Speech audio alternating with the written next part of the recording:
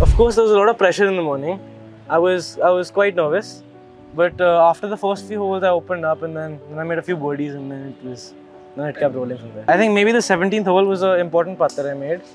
I think maybe the 17th and maybe the 9th where I hit it around a foot. So I think that those were two good moments. I was more nervous for him than myself, but I'm very proud of what he's played today. He shot 1 under par, and just want him to keep it going. You know, he's on the right track. He works quite hard, and I've always told him, let the clubs talk, and I think they'll keep you going in the right direction. My grandparents and my dad, they've been playing golf since I was very small. So I picked it up as I was very young, and then I've been going with it since. I admire Scotty Scheffler because he's one of the best players in the world right now. So of course, I think he'd be the best pick. Most important thing in this game is the desire and the hard work, and I think he's picked that up.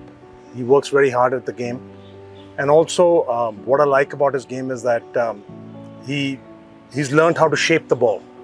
You know, especially when you hit it offline, he's learned the shots, low hooks, low slices, bump and runs, and his short game is very strong. So I like that, and I think when you have that in your game, you can last out as a professional golfer and as a good golfer for a long time.